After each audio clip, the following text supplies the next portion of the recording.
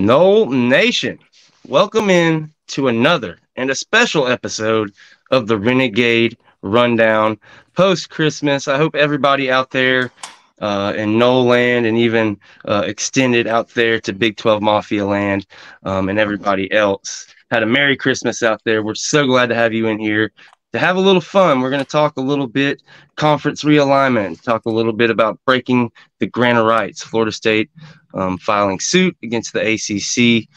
We'll also we can't ignore the elephant in the room. We're going to talk quarterback for the Orange Bowl and more opt-outs and stuff later on. But introducing Big 12 Mafia right here. He has a big-time YouTube channel. Go check that out. Our guy, Nathan. Welcome to the show, Nathan. Thanks for joining us. Thanks for the invitation. I appreciate everybody. Happy holidays. So I'm glad to be here. And also right below me in the four square here, we have Danielle Kelly. If you've been a Florida State fan for long or listened to the radio around Tallahassee and Jacksonville area, you know Miss Danielle Kelly. She is actually an attorney at law. Thank you for joining us, Danielle. We're real excited to really crack into this thing now that it's actually happening. It's actually happening. I'm glad to be here with you guys. Absolutely. How are you doing, Jen? Jen is she is one of those, she's that friend you want to have. She is that ride or die. So let the world know, what do you got going on this post-Christmas afternoon? Well, I did an emergency road trip. I am coming live from Louisville, Kentucky today. Came up from Memphis to help my best friend move home. She's moving back to Memphis. She needed a truck driver for her U-Haul truck, so here I am. Yeah, she couldn't reach the pedals, so I'm here to do it. She is 4'9", I am 6 feet, and here we go. Yeah, Jen doing what it takes to have a homecoming with her friend and get them to the house. So that's pretty awesome and right in her wheelhouse. But let's get started on this talk, man. Conference realignment. We hinted at it. We talked about it a little bit the last show, but I think it's underplayed in the national media and talking heads kind of talking about this thing. I think there's a lot of this narrative of FSU's crying and all this stuff. They signed the contract, they signed the grant of rights, all this stuff, but they just don't realize how under duress all this stuff got done back in 2012 and 2016, on and on throughout the years. And kind of, they don't know the whole John Swofford, Chad Swofford story. So that's what we want to start off with. And it's pretty wild. If you go all the way back to the very beginning of this thing, 2008, that is when SEC went full bore, going for getting those tier 3, tier 2, and tier 1 rights to be worth everything, to start really making a real production. All of a sudden, ESPN, these different things, they're getting their stuff done at a high level. Well, ACC, for some reason, they don't boot Raycom and move up to that higher level of production. Somehow, for some reason, Raycom sticks with the ACC. And you see the SEC climb, like just crazy stuff. But with John Swofford and Chad Swofford, it was this kind of thing where it was that or nothing. That was the only deal there was ever going to be. But anyways, take it from there, man. Who? Nathan, man. You want me to go first? Yeah, okay. Well, I figure, man. Yeah. So again, first of all, thanks for having me on the show. You guys Absolutely. are in a great position to be successful going forward. Being the first one out the door, we have been saying on our show and on Twitter for months and months that if Clemson didn't take his first opportunity to leave, that there's a good chance that they get sort of left behind. And so I think this is where Florida State is going to be real successful. You guys have been planning this for well over a year. None of this stuff is a very sudden shock. Florida State fans that I know are not surprised by this move.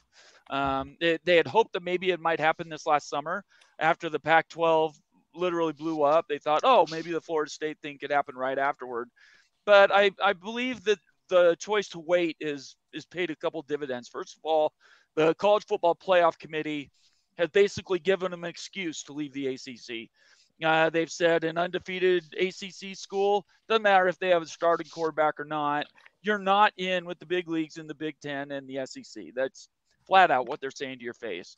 So they give you that sort of PR higher moral ground, right? Where you can say, hey, you guys kind of forced us to do this move. So that gives them some good PR bust. Then the second half of it is, hey, there's some legal maneuverings here. And I want to hear what Danielle says about these, but with the contract and the way it works, what is the chance that this contract just disappears? Let alone ceases to exist in 2027. The 3 breakdowns I saw about it was there is a distinct possibility, maybe 15 or 20%, but if the ACC decides to fight FSU tooth and nail all the way to the end, that the gore could disappear, and there is no media deal. So that would give ACC no control over the schools that leave, and now all of a sudden it's a jailbreak. So you guys are in a great position. I think Clemson made a huge mistake not being first, at least not going with Florida State. I think they should have done that. And who knows where they end up now. Yeah, he brought a good point up. Oh, go ahead, Jen. Oh, no, I was going to say I 100% agree with Nathan. I was extremely surprised that Clemson maybe not just didn't make a statement, but were as silent as they were. And you're not even hearing leaks that they're working on something. And that is crazy to me. But it's also maybe a little telling because it might say they don't have somewhere to go. Right. And that's exactly what we were all thinking that. And also, guys, the Miami silence is just as loud. It's deafening, isn't it? Yeah, I 100% agree with that. I think the Miami noise, Greg Flugar, who of course is a friend of your show and my show, he's had some information that maybe Miami is trying to move up. And in my opinion, they're trying to force themselves onto the stage to be relevant.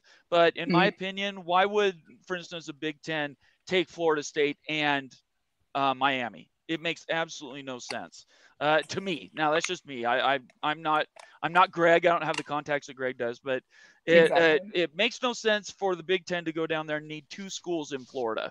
What really makes sense is they get one either in North Carolina or Virginia, or even potentially Clemson, Florida State, Clemson. It could still be an appeal, but I just don't. They don't have their own stadium. Miami's been down for a few years now, and I don't know. It doesn't make sense to me. I mean, I guess a few is 25, but that's fine. We'll go with a few. I'm kidding. Yeah, guys, man. Miami fans, I know y'all are going to be mad at me in the comments. I got it.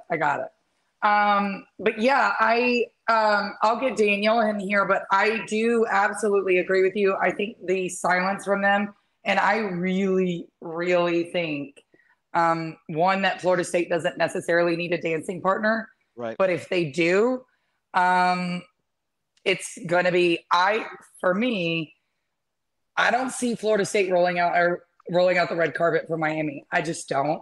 I really don't. I don't think it helps them in any way to do it. And I just think it's going to be North Carolina, or I think it's going to be Clemson. I do think it could be Clemson because I think Florida State might do the work to roll out that red carpet for Clemson. I don't think they'll do the same for Miami. I just don't. Yeah, the most recent word is that Clemson hasn't kind of made the necessary advancements in the research and the kind of academic side of it. So we'll see how that plays out. And Miami may have that ability being a private university, but they don't have their own stadium. The Florida market's already tapped in with Florida State. But something you said earlier, talking about how we could possibly break this grant of rights. And we've got Ms. Kelly on here with us. So look, 2016, that's the kind of big point of emphasis that you brought up in that conference call. And it goes right back to the whole Swofford and Raycom thing. They're trying to launch the ACC digital network. They're promising this thing year after year. It never happens. All the promises surrounding that 2016 extension and on up to 2020, it was all made with lies, and it was all to promote Chad within that company. He's now the very top guy, over the ACC direct network. That's like his baby. Supposedly, they presented an ultimatum that came from ESPN. Correct. the ACC said, okay, well, if you either sign this thing now with these messed up terms, or that's it, you're not getting paid the last 9 years of the deal. You're basically going to be, contractually obligated to be in a league, and you're not going to get paid. Right. So, is there anything you can share with us? Any kind of language around that could you think force them to settle or get this thing thrown out, or get us in the right direction? Do you think there's a kind of strategy they're going for there? Me? Yes, yeah. ma'am. Yes, I do. I absolutely do. And I know a lot of people, you'll see Twitter and you'll see people, and they've been saying it forever. Contracts are ironclad. You signed it, this and that. People don't realize, and I can, in my law career, I've done a lot of contract law. I've handled a lot of big class actions and big lawsuits against big corporations, on contracts. One of the biggest parts of my career was, dealing in court with homeowners and going against corporations such as, the top 5 too big to fail banks.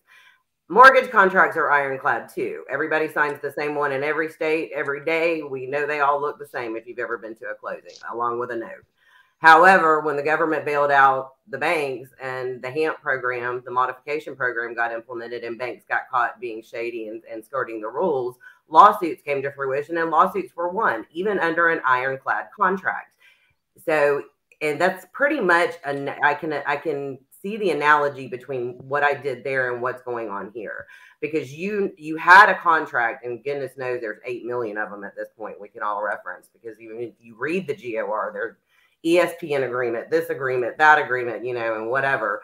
Even if you read that, the way they amended it and the way they did things behind the scenes and shady deals and doing things without, notifying or FSU, or even letting FSU have so much of a say so, issuing an ultimatum with no new consideration. And a lot of people think, ask me, what is consideration in contract law? Contracts are a bargain for exchange. You give me something of value and I give you something of value. And that binds a contract. You don't need much consideration to have a contract. But when you have ESPN running around saying, we won't give any new media rights agreements unless you agree to go through 2036, that's an ultimatum. That's a threat. That's dealing in bad faith. That's not consideration. To me, that is absolutely, and there's so many other things they did. Like, about Raycom, about, all the amendments and stuff that was going on behind the scenes, that Florida State was trapped in. And that's why the antitrust allegations have come up by the Attorney General. Starting with her, she was claiming antitrust. You cannot have a monopoly, and a contract cannot have an unfair restraint of trade. That's the way we work in this country. And that the ACC did that. It was full of ultimatums and promises and what if, and nothing that was going to materialize. Even when we got the ACC network rollout, these people couldn't even negotiate a deal with Comcast, so half our fan base couldn't get it. Right. Everybody had to switch to DirecTV or do this or do that. They didn't, and they had a fiduciary duty, and that's another legal term that we use. We can sign a contract, and courts go by the 4 corners of that document. They look at it, but the words are living in the contract. You have an obligation to perform your duties under that contract, to my benefit, just as I do to you. If you breach that, if you're doing things in bad faith, then and I get damaged because of your bad behavior, then you have that case in Florida. And that's not even getting to the breach of contract claims that Florida State has alleged. I think Florida State has a very good argument to get out from under this. And not only that, you are dealing, when you're getting into all these parties, you're dealing with ESPN, you're dealing with Raycom, you're dealing with all this shady stuff that was going on behind the scenes. The ACC and ESPN and all of them would be stupid to let this get to discovery, right? Because we're going to get all those emails. We're going to get all those meetings and everything that went on behind the scenes, and we're going to be able to see. Because when you go to a deposition, the deposition itself is not admissible in court. But I can show you any exhibit I want, and I can depose any party I want. It does not have to be somebody from the ACC. I could call Kirk Herbstreit in if he's, in some way, shape, or form. I'm just using an example. Y'all don't go crazy. But I have the right on behalf of my client to depose that. They would be stupid to let FSU get to that point. So, Yeah, no. and it's Go not ahead. like we didn't just see this movie. The Pac-12, we saw the whole movie from start to finish. They did the exact same arguments, the same ideas. They could keep their conference together based on demands from the conference to the media partners. Exactly. This is not new. This is not new ground. The only new ground, and correct me if I'm wrong, Danielle, the two things I would have question about is jurisdiction, this question of where will the lawsuit lie, and then the sovereign immunity. You can't sue the king. So Can't between see. those two, which is actually of all five of them, which do you think is the strongest legal argument? The fact that the ACC even filed that early, anticipating something that hadn't even happened yet, Right. That's not standing. That's not concrete damage. More bad faith. Right. It just seems like blatant. Yeah, we hadn't. That's just speculation and conjecture. Okay. Florida does have a compulsory counterclaim rule. You would have to file your counter complaint if they're arising out from under the same facts, same parties. Here, I think they were trying to prevent that. I read their complaint. I read FSU's complaint. FSU's, and we always, when we write complaints, we do the facts. We list who the parties are. We have those sections, and we have a jurisdiction and venue section. FSU's was short to the point. You have jurisdiction under this Florida statute, and it deals with circuit courts, because we do. The damages are here. The damage to the damage to us is in Florida. And they were doing business in the state of Florida. So I think Florida has jurisdiction. I think their argument is completely weak. And the fact that, because theirs was 3 pages. Right. Arguing jurisdiction. Look, it's not going to take, Matlock or some crazy attorney to go in that courtroom and paint a picture that this was done out of pure nepotism. They didn't ever come with the product. The ACC network was never something great. They finally got some good people in there, and EJ Manuel and Eric McLean there at the very end, and it was okay, but it was so little, so late. Big Ten network, completely changed the whole entire, outlook of that entire conference. The SEC network was, ESPN's baby.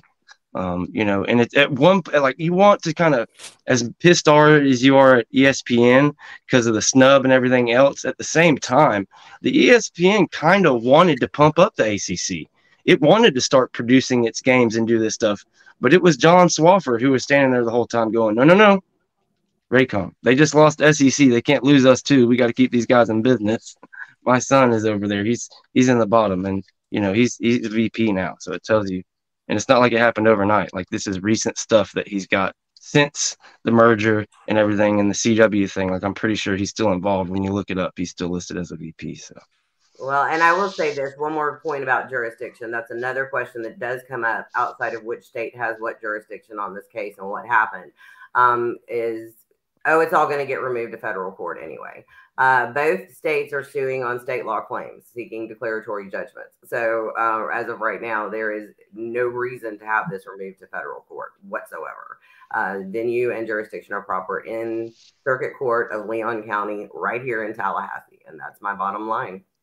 So one thing we understood is that, say the case was in North Carolina, there's a chance they could get the grant rights dropped from whatever 520 million down to 200 something, or the original 120 down to 60. But in Florida, it's going to be either all or nothing if it were to go to trial. Is that correct? Yeah, it is. I think, well, the ACC suit is basically trying to just enforce the grant of rights. That's all they want, they want a declaration by the court that the grant of rights is enforceable. Right. Florida State's kind of throwing a lot more in that, besides just saying, we want you to say it's not. Florida State has clearly alleged that they have been damaged by some of the, the counts that I've kind of gone through. And I try to talk simply, because I know when everybody hates when people use legalese and stuff. So we appreciate you. No, I try to, it's like somebody was asking me the other night, well, consideration and contracts, Florida State, somebody made the point, Florida State's not even saying there wasn't consideration for the contract. Well, I mean, if you go to page 14, paragraph 66, it's clear where they say the ACC, the 2016 ACC network agreement granted ESPN the power to shut down the ACC network even after launch under certain circumstances. What was the consideration in us signing up for that? You know, I mean, you're not logically making sense. You know, when I wish I could explain how ridiculously one-sided this whole deal is, and the fact that they're issuing ultimatums behind the scenes like they did shows it. They were dealing in bad faith. 38 Jen, pages. Sorry, I'm sorry. Go ahead. No, go ahead. I was just going to ask Jen if she had anything for you or whatever, but you can go ahead. No, I'm just listening. I'm actually taking some notes real quick. So if I have questions, I'm going to come back around. All right. I'll let Nathan go. I just had a question. So 38 pages is the size of the suit from from Florida State. Mm-hmm. Is that a large filing? Is it a small one? They went into some detail about why the conference is basically damaged goods. I'm just trying to get an idea of if that's something that you've seen before, or are they normally only 2 or 3 pages? It depends. A suit of this size, definitely 38 pages. Okay. Some of mine have been much bigger. In federal court, they will limit you, but you're on a certain account. And I'm a long-winded person, so that doesn't always work. But then you have the exhibits attached as well that adds to the page count. And that's why, because the ACC's complaint isn't all that long either. We heard it's a lot longer, but that's because they attached a whole bunch of exhibits to it. So, and Florida State just laid it all out. I think it's a very well-written complaint. I think it details everything perfectly that happened and behind the scenes. And I think it absolutely, the facts alleged, and the court has to take, you know, the facts alleged as true right now, you know, on a motion to dismiss or whatever. They have to assume that and let the process go forward. Unless there's blatant grounds to, you know, get rid of the suit. I don't see that. I think Florida State, with their facts and the things that have been alleged, have sufficiently stated antitrust violations, have sufficiently stated breach of contract and breach of fiduciary duty, among the fact that they are also alleging that this violates public policy and the contract's unconscionable. I can sign you to a ridiculously bad contract for you. I can dupe you if I have ulterior motives and I have bad faith. I can dupe you into doing it, but the contract's unconscionable. The contract's wrong. And what they have, and it goes back to also what happened with Maryland. Them upping the exit fee wasn't enough. So they decided to penalize us. It's an unfair penalty. They decided to penalize us with the GOR and make it 10 times worse. I think I can't remember what the complaint said. It was something about 240%. Wow. You know, that's how we go from an exit fee of what, 57 million to 500. And they did that on purpose because they didn't want anybody else to be able to get out from under this, the way Maryland had done it. So, yeah, it's like 120 million immediately, and then you're supposed to pay another, you know, 380 or 400 something million over 13 years. It's absolutely ridiculous. Kept amending and doing these things, and then you know all about the tier 1, tier 3 stuff that was being negotiated too, like you're talking about Raycom and stuff. You knew all about. They continually kept doing these things to punish the schools. Right. So I'm sitting here like, why is everybody mad at Florida State, and why aren't y'all speaking up? Because I mean, if you're in the ACC right now, and then they did other bonehead things, like they didn't make Notre Dame fully join the conference. I mean, it was just ridiculous from day one. Well, you can't make Notre Dame do anything. They don't have to do anything. They get to be on the front of the bus all the time. They get to pick what they go, what they do, how they do it. I get it. But honestly, so y'all answer me this. This is what I'm hearing. This is what I think. Okay. One, Florida State doesn't need a dancing partner, but they are waiting on that dancing partner to see if Notre Dame will make that jump. Right. I agree. Because if Notre Dame doesn't make that jump with them, that's when you go down the list. Okay. I think they would love North Carolina. I don't see that happening. And I don't see it happening for a couple different reasons. Because one, North Carolina, if they will tell the ACC they will stay, will get whatever the hell they want. That's number one. Number two, I also think the SEC is going to give them whatever the hell they want. And the SEC will take NC State with them. So I kind of agree. I mean, yeah. those state lawsuits are interesting because they haven't ever really been attempted. They've been put into law. One of them is, one of them isn't, but it's never really been either charged to be enforced or tried to be broken before. But I know this: North Carolina State pissed off a lot of people, including North Carolina, when they voted, the NorCal schools and SMU to be included in the conference. So, the NC State thing, I think, it's broken. I agree with you on that, but I think it might be broken from the goodwill of North Carolina. Quite possible. But yeah. But within the legislative branch, it's not. Yeah, I think all that stuff is kind of the reason why what Garnet Knoll is saying here, or VC Knoll with that header. Yeah. The Big Ten doesn't need a partner for FSU. I think that's the reason that the Big Ten is like, look, we'll get Florida State in. Like Jim was saying, if Notre Dame can come, that would be great. That would be a slam dunk. Right. But if not, then we can go down the list of who's next. But they'll play with uneven. They've shown before they'll play with an odd number if that's the case. But the big question is, how quickly can we get out of this damn suit? Is it gonna be discovery? Are they gonna have discovery? Are they gonna go to court? I just don't see how it's possible that they ever really go forward with this thing, because when you start poking around 2016, and while we have you on here, I really want to ask you about this because it's Big 12 mafia. Well, supposedly ESPN has been begging Oklahoma and Texas to drop the Big 12 for years because y'all's grant of rights is a bit more favorable. The Big 12 was a little, a bit happier with it. It was just Texas and Oklahoma that weren't happy, and they were real vocal about it. So supposedly they're played a hand in that, blowing up the Big 12 somewhat to make it what it's become today versus before. So I feel like there's just so much in there. And of course, to go with the Raycom and all that stuff, like I just discovery to get all those emails and stuff. I just don't see how it happens. And me and Jen have talked about the NFL coach, John Gruden, what happened to him. It's like, when you really decide as an attorney you want to go after something, it's like they're going to have to either sacrifice somebody, you know what I mean, throughout all this, or they're going to settle. They're just going to settle. I think so. I think they're going to settle. I don't think they want this coming out in discovery. And I mean, there is, because the issue is in Florida State, here's where the ACC kind of did mess up. They sued Maryland, and they admitted a lot in that Maryland lawsuit, and you will see FSU cite that throughout. Right. Yes, right. They admit, that the ACC Constitution is a contract. Okay, they admitted that in the Maryland suit.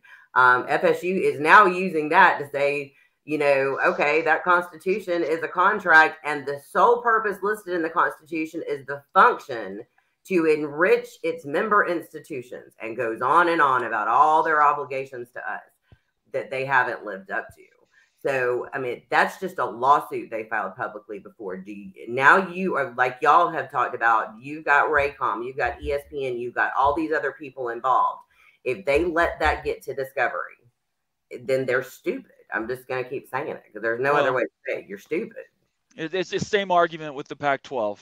Right? They said that they might string out the two schools that didn't get included, Oregon State and Washington State, and extend the suit and basically bleed them dry because the power, they said, was in the hands of the 10 schools that left. Now what do we find out? That was complete BS. The power actually stayed and resided with Oregon State and Washington State. They're the ones who basically won the lawsuit, and it was settled. They won on their merits to get a better settlement. And now everybody's going their separate ways in 2024. So I think it's in everybody's best interest to have this thing settled. I would ask you guys as Florida State people, do you want it to be settled? Or do you want your school to sort of stick it to them and see if you can't get out scot-free? Yeah, I definitely do. Look, they stuck that in that initial suit. I'm not sure on what page, but yeah, the initial offer is $0. Right. So I kind of feel like if they got the venue somehow moved to North Carolina, I feel like there's a chance that they could end up with an actual settlement where Florida State pays, say, the $120 million, and you axe the 13 extra years. Right. But if it's in Florida, I think you go for the juggler, and Jen, take it away. What you think on that? Well, you know me. My favorite color is petty. I always say this all the time. I love it, love it, love it. Give me the discovery. Give me all of it. But if it does turn out to be a settlement for not an amount of money that would make you sick, let's just do it. Get the hell out of this clown show conference and be done. Like but I would still like to see it. I'm really nosy. Like my nosiness knows no bounds. I have no time for drama for myself, but other people's drama, I'm here for it. Like if I could see like your text messages and emails, like, look, I'll sit there and read it all night long, all night long. I don't care. But I don't think it gets there. I don't. I think it's going to be a settlement. I do. And Danielle, you can answer this a little better than I can. But when you have these type of powerful people that will be involved in this type of discovery, when you're talking about ESPN, even the College Football Playoff Committee, depending on how they word this or what they ask for in these discovery requests, you've got people that are extremely powerful that do not want their personal emails out because it is a fishing expedition. That's exactly what it is. Guys, it's exactly what it is. They look at everything. They don't care if it's personal. They don't care if it's company. They ask for your stuff. And a lot of people don't want it out. And I don't blame them. I wouldn't want mine out. But I'd enjoy reading it. You know, I'd enjoy reading it. We just saw University of Washington's. Right? President Kase, all her emails came out, or sorry, text messages came out. And how bad does that made University of Washington and her personally look? It was a horrendous story. Yeah. So they don't want, like, nobody wants it out, even if it's just like something that you're not looking for. Like, like you could talk about, I mean, look at John Gruden. Look at John Gruden with the Commanders, guys. That Commanders lawsuit was not after John Gruden. That was for the cheerleaders who were being sexually harassed, right? And think of who else was on that, around Florida State staff that was communicating with Swofford. You're talking about a guy who's like the vice president of the NCAA now. You're talking about a guy, so there's so many levels of this thing goes out and branches of people who are motivated to take care of this North Carolina kind of even into the NCAA. It branches out so much. And another thing, that I've seen comments, the ACC will fall apart if FSU leaves. I've heard ESPN is afraid. Look, it's not just Fox. As much as we've hyped up Fox and how excited we are to see what, the big Fox, big noon kickoff for Fox is going to be and all this different stuff. It's Fox, NBC, and CBS.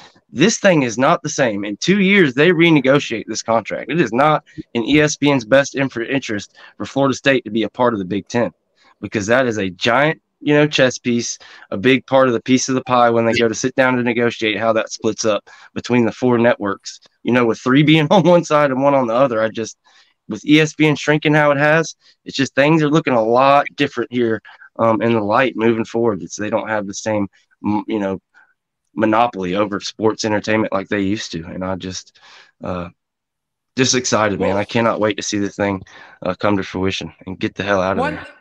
One thing I'm going to do is I'm going to throw this to Danielle real quick. The Disney ESPN relationship, Disney's looking to sell ESPN. They're looking for people. So this is going to be ugly. And that's exactly why I think this is going to go to a settlement that's going to be nowhere close to $500 million. And you tell me, I think it's going to be around what the actual exit fee is. Right. I don't think they're even going to try for that grant of rights, because I think they're going to realize if you try for the grant of rights, that's when ESPN gets brought in with the discovery, right? If you just go with the exit fee, that's where it would only be the ACC if they decide to sue for that. Correct? Am I wrong about that? No, it's a perfect point, actually, because and plus you have both sides saying one's trying to enforce the grant of rights, one's in FSU is trying to say it's unenforceable. And if we win, if you get to the point where you can say the grant of rights, or there's at least enough questions in it, because like I've said, and I know we have this talk about consideration, bargain for exchange, I get something of value, you do too. If you read the GOR, it keeps referencing ESPN. ESPN is the consideration for the GOR, because they routinely say in the GOR without additional consideration, because there was none. That's a one-sided deal that, we should have never been involved with. Now, when it comes to the exit fee, yeah, we're in on that.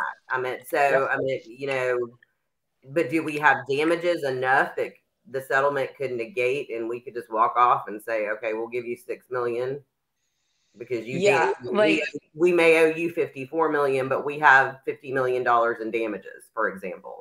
Right. So we'll offset. Yeah. So the way I was reading it is that it looks like they're trying to settle the exit fee, right? Or, I honestly could see FSU maybe even just paying it just to get out. I don't know. I think it just depends. I think all of it depends. They're not doing $500 million, obviously. No, that's not going to happen. Till Dog 12, let's get this super chat out.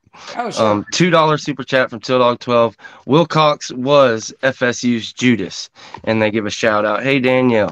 Appreciate you, Till Dog. I love this. That's fantastic. In my opinion, and I got a jet here in a minute, guys. I'm sorry. I got a show at the top of the hour, but I think you're looking at, in my opinion, all things considered, they're going to settle, and it'll be about $100 million total. That's what I was thinking. I think we're all pretty much in line. 110. I can see that. I can see that definitely. Because I think we, like you said, we just want to get out. We want to get over with. We want to get out and move on. It's time. We don't want to deal with it anymore. And they're out in 2024. They're playing Big Ten football next year. There you go. That's what I think. I think 2025 is when they'll be, their first season will be. Please, I cannot wait. We've got till August 14th to announce. As long as we announce before August 14th or before midnight on August 14th, if you will, August 15th, that's the deadline. As long as we announce we're exiting the ACC, we will be in the Big Ten by 2025 in time for that whole restructured deal. So Nathan, can I ask you one thing real quick before you have to get off? What are you thinking about the other ACC teams that are so angry? I feel like the statement from the Wake. Oh my God! Wasn't that just Wake Forest, Boston College, Syracuse, to name a few, are in real trouble. So their anger is just like Oregon State's and Washington State's. Yep. It's the exact same thing. I get it. But shouldn't they be more mad at the ACC for screwing them over as much as they did? That's like getting mad at the parent for something somebody that was playing a game with you. Instead of getting mad at the guy playing the game with, you're gonna get mad at the parent. The parent can't do anything. So they attack each other.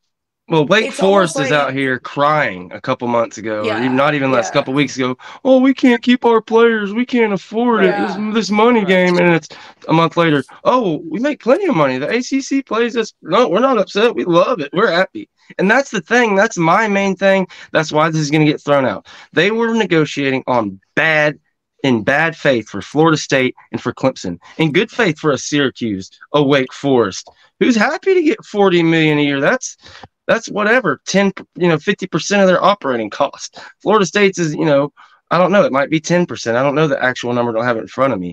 But that's just the thing. It was all about their little country club there in the North Carolina area, and all that stuff's going to come to a head. It's just like everything else in this country. You see all the different documentaries that come up were just totally, ridiculous business practices and stuff that happens. You see a documentary. Well, there's going to be one on Raycom and the ACC and all those contract negotiations in the 2010s.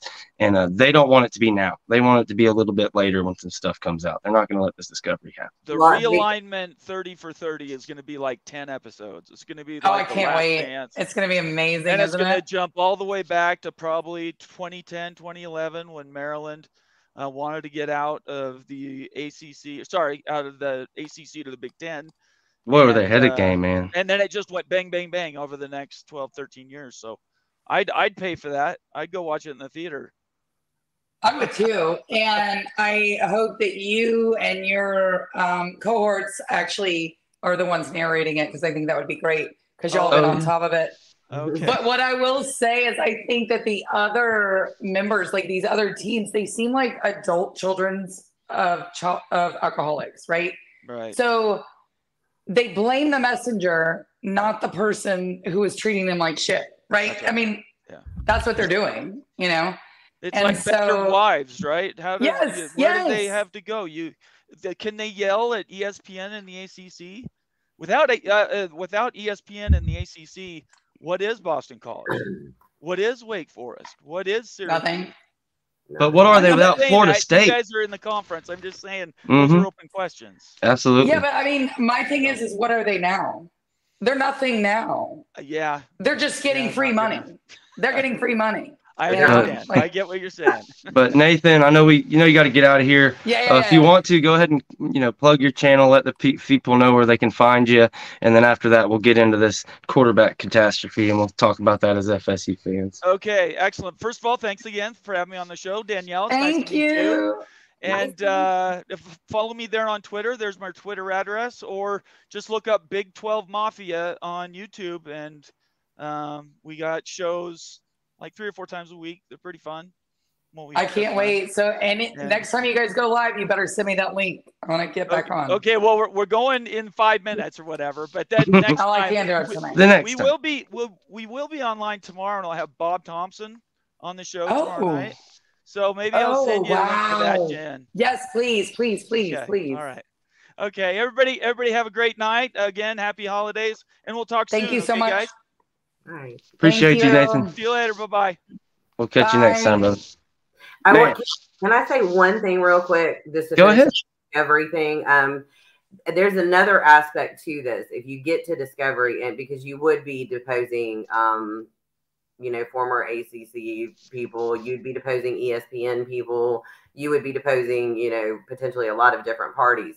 If it is proven that there was collusion on any of that, then, you have a potentially even bigger lawsuit. I have been in a deposition before where I have learned from, someone testifying that there was a third party involved that was overseeing stuff and was instructing people to do what I had already alleged.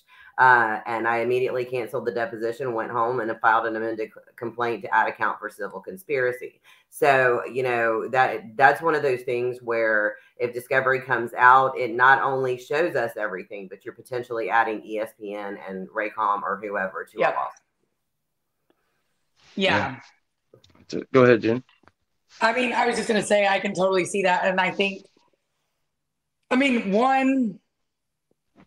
what they're calling a countersuit, which is not a countersuit because they filed it before Florida State had any action, is absolute bullshit.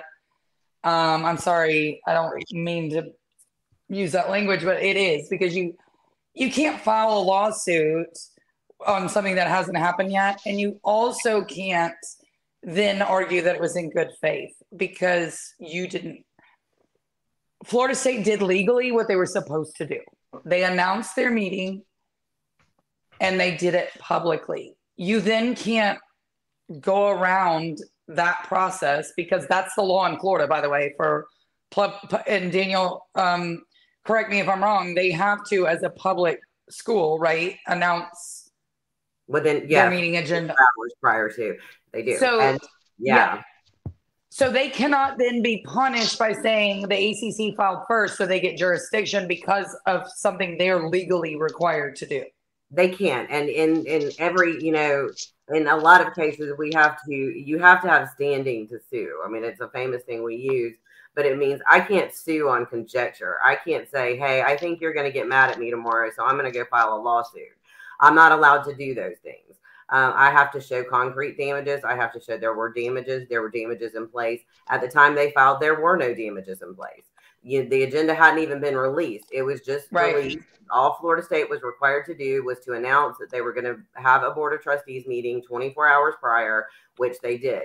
For the ACC to file a lawsuit, at that point is speculation. They could have gotten up there and voted about anything.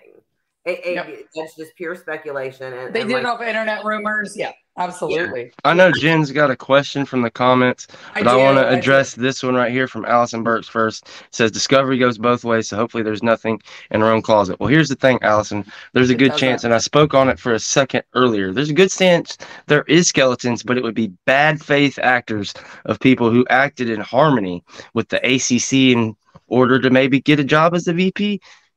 of the NCAA. So yes, there may be stuff that people were employed at Florida State during that time, but those people are not employed at FSU at that time. And there's a whole new leadership, and that would just be, finding dirt on us back then will just end up being gold in our pocket at this point. From how I look at it, y'all can comment on that if you want, but like I said, I just wanted to. It still will not change the fact that these contracts are unconscionable, that they were done in bad faith, that the ACC had a duty to Florida State under that contract. They breached it every way you could imagine. They never had Florida State's best interests at heart, along, with the majority of their members. As we know, one thing Florida State does in that complaint beautifully is outlines the negotiation tactics and what other schools were doing. When the Pac-12 started imploding, that's when I was like, oh gosh, this is about to get ugly.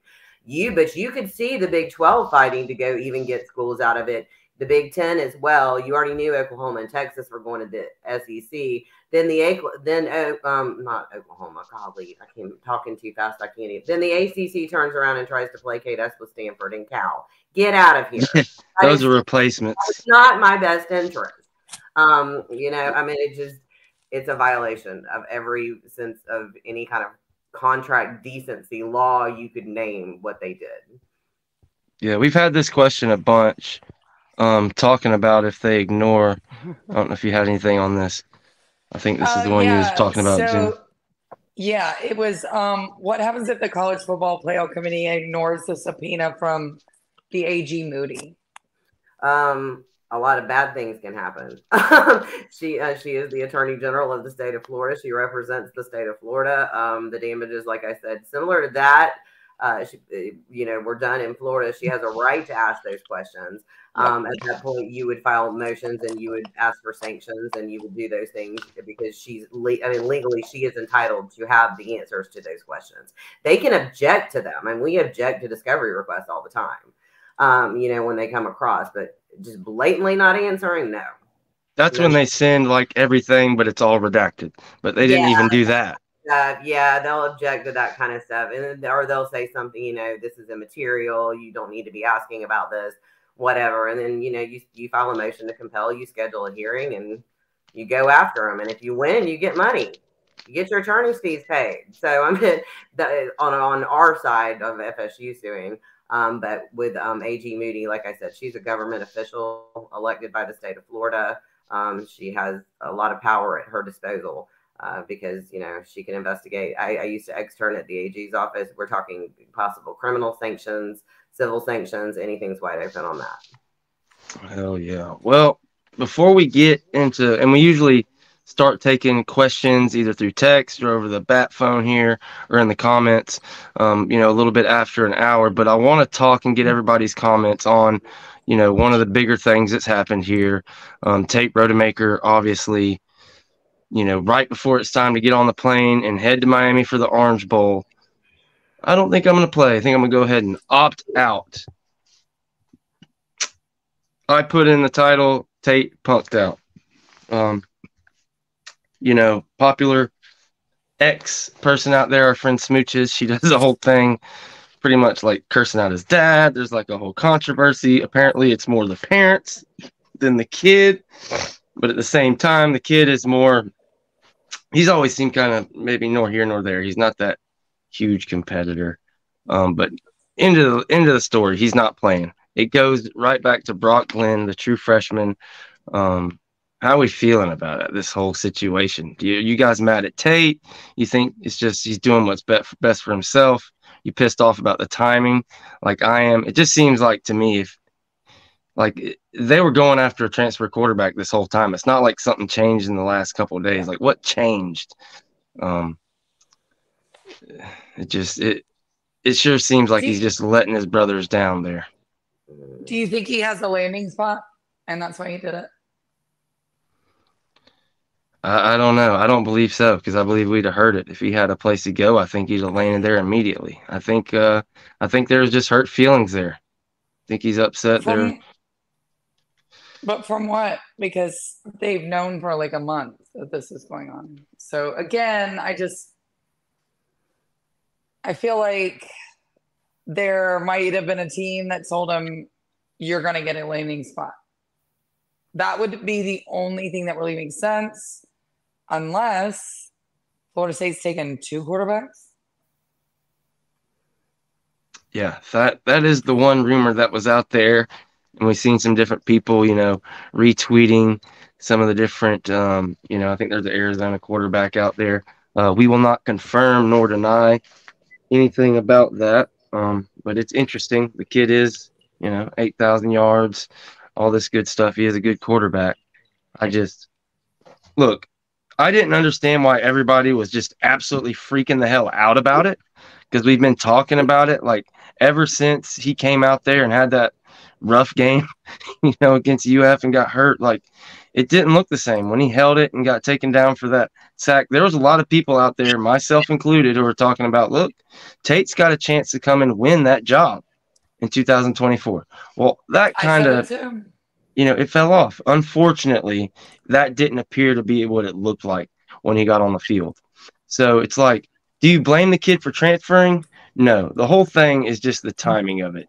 It just seems like a bunch of sour milk, and to leave your guys hanging at the last second like that, to just, basically, I think they didn't want the Georgia tape. I think they knew the Georgia tape wouldn't be any good when he transferred.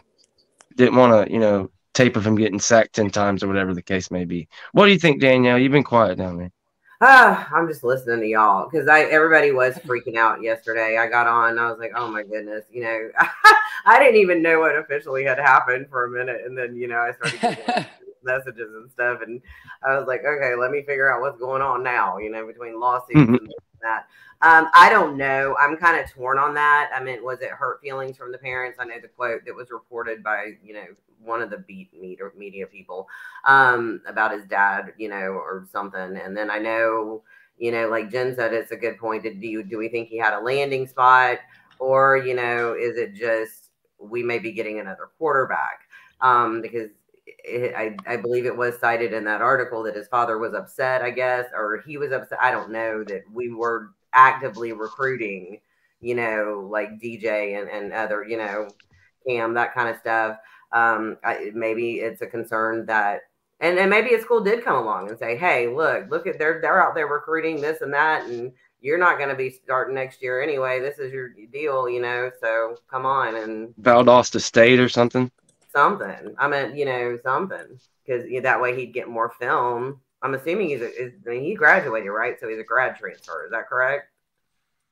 That's a good question. He should be, because he's a 4th-year guy. I mean, he's going into his 5th year. I'm sure he is. Look, it's just the timing of it. And Kev says, makes me wonder if Daddy made the call on him not playing in the ACC title. It's one of those things that, yeah, that's what the word on the street is. The parents made the call, but at the same time, like, he's not 17.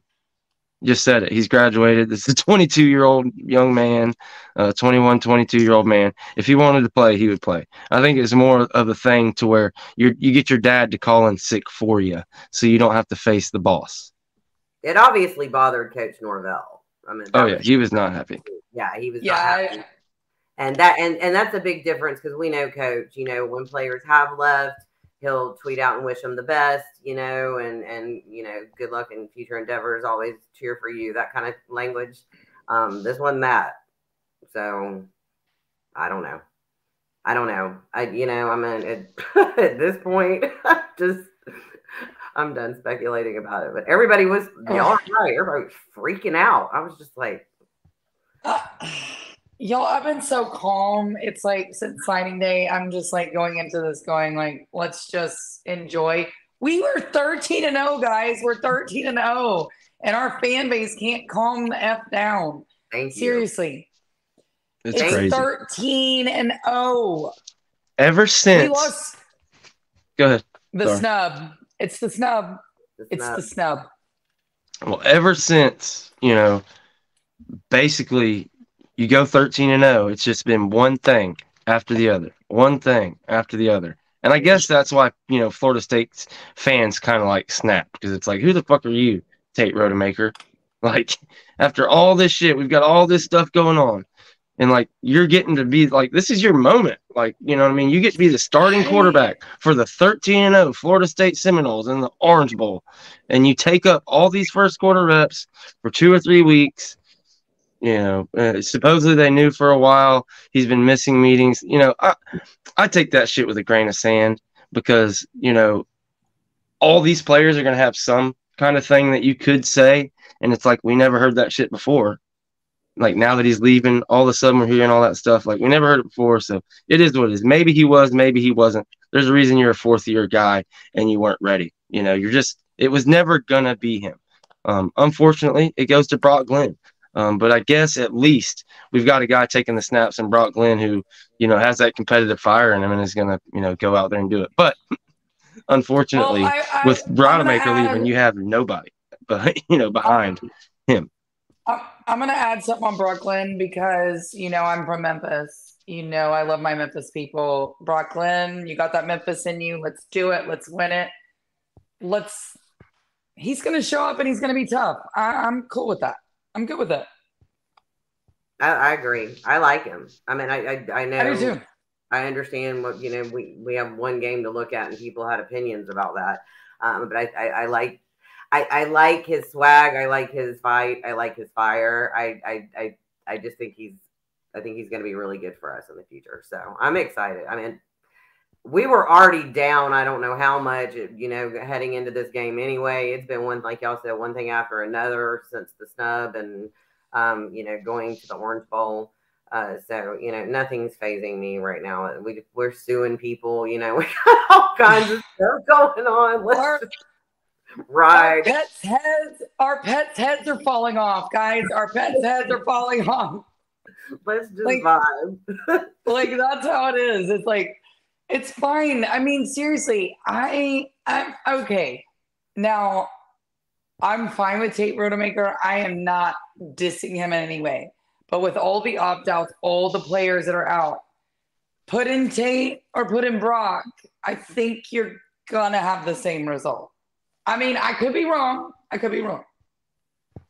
Pretty Noel girl, you know, she's a diehard Noel fan.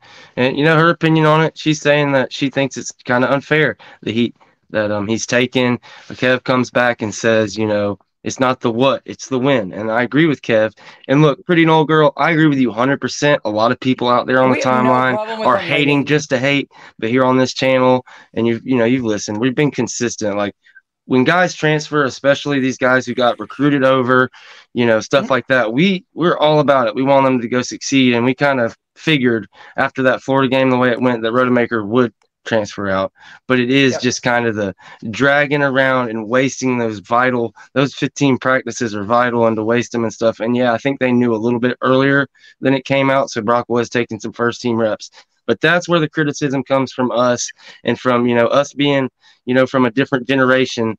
You know, it's just a little bit different now, the way some of these kids handle stuff. And yeah, maybe it's unfair, but we're not too hard on the kid. It's just it just sucks with everything and all the different people that are, you know, leaving for the NFL and stuff. It just really sucks to leave your team hanging after you took those reps. But it is what it is. We'll wish him the best moving forward. I wish him, you know, after this. Absolutely. I mean, the kid's been loyal, and I agree. It's like, let's just calm down a little bit. Let him go if he wants to go. Don't hate on him at all. I mean, I think we all saw it.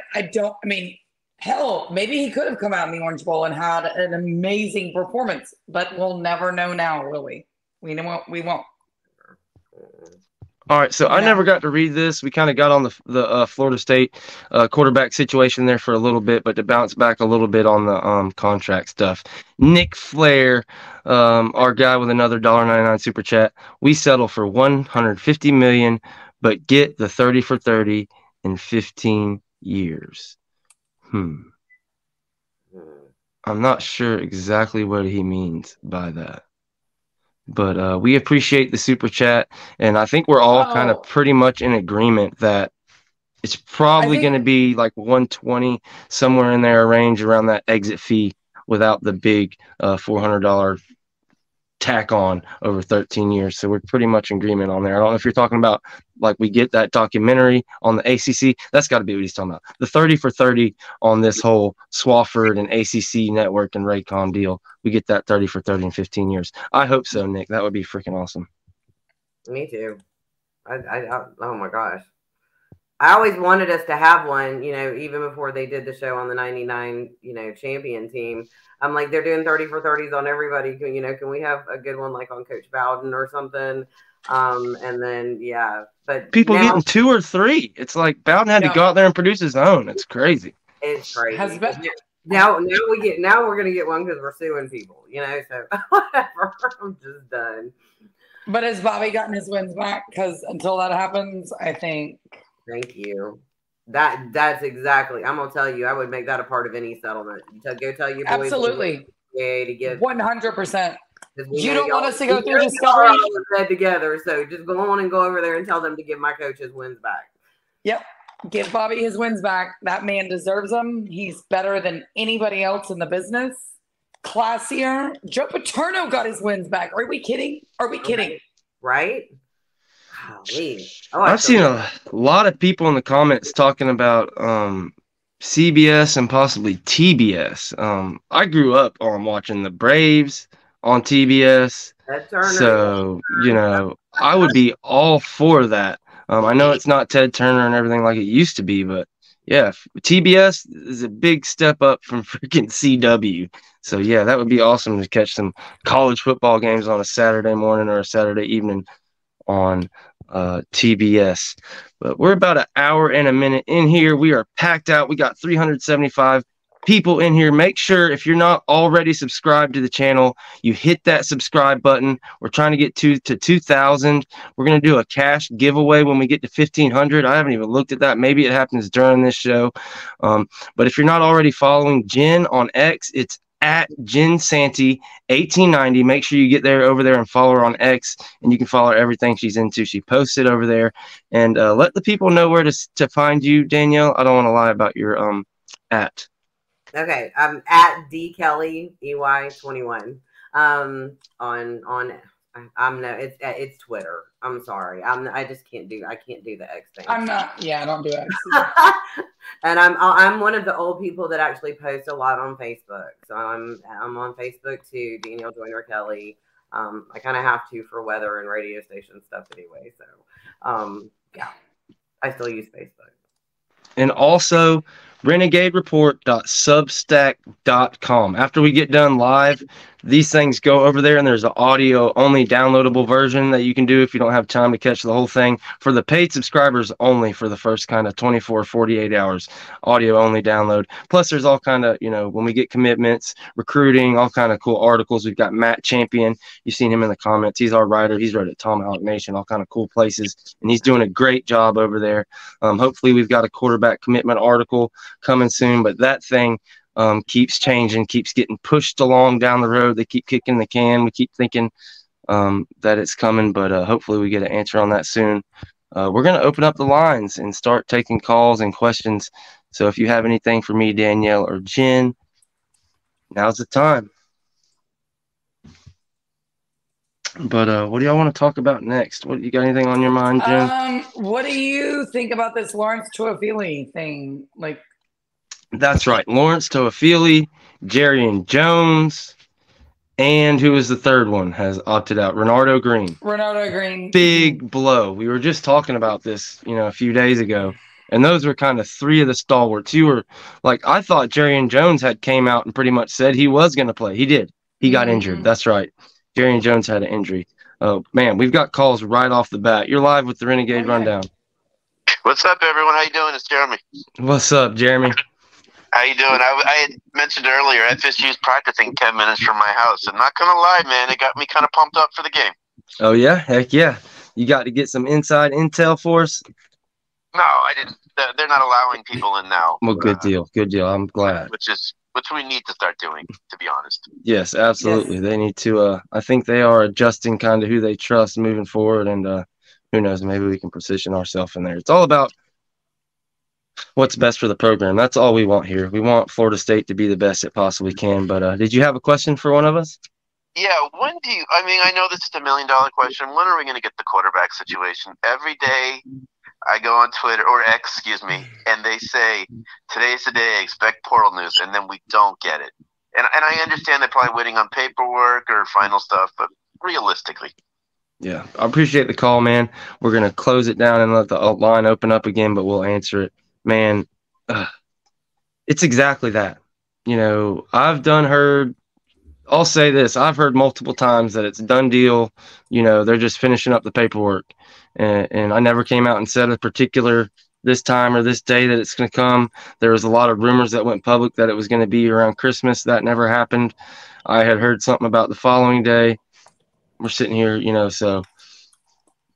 But we're just going to know when they make an announcement. This staff, with everything that has gone on, all the issues, all the stuff getting reported earlier than the staff wanted it to, the stuff with the playoff snub, all that stuff kind of getting betrayed with how they did that camera angle shot with ESPN.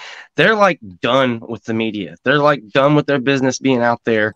And I think with this quarterback competition, or whatever you want to call it, this quarterback recruitment, they're keeping everything in-house and they're not letting it out.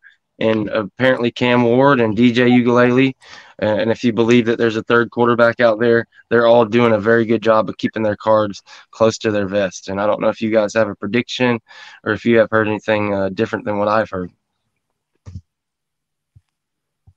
I haven't. Like you said, I think everything's been close to the vest. I think that it's been one of those deals. And I think more speculation came up, of course, with Tate, announcing that one of them would be coming here. So, yeah, I just don't think anybody knows right now. Well, yeah. George, my opinion. I've thought, I guess, from day one, right, it was going to be DJU. I haven't heard anything that changes my mind off of that, except, God, I am hearing some Cam Ward stuff, dude. Like, it's weird. Because if he was a signed, sealed, delivered thing for Miami, it would have already happened. Yeah. So seems like they've lost a lot of their confidence that they had early on. Yeah. Seems like when it went longer than the first week, they started to get confident, and now as it's gone on another week and a half, they've given up. This thing could go all the way. That's the thing. It could be today, it could be tomorrow, it could be all the way like 2 more weeks. It could be the very end. And these guys don't even have to commit. Like, they just have to get into the portal during this 30-day period. So all he has to do is like sign before January 18th or whenever the semester starts to be able to be available for the spring, to play football in the spring. So it's not like he's got plenty of time, and that's part of it. That's what stinks. It's like, it's crazy for DJU and Cam Ward, 2 quarterbacks who have, all these different options, to both be stuck on one. And it's really one of those. It's pretty weird. Yeah, I feel like with Cam, I think the NFL is a little bit more involved than anybody else thinks.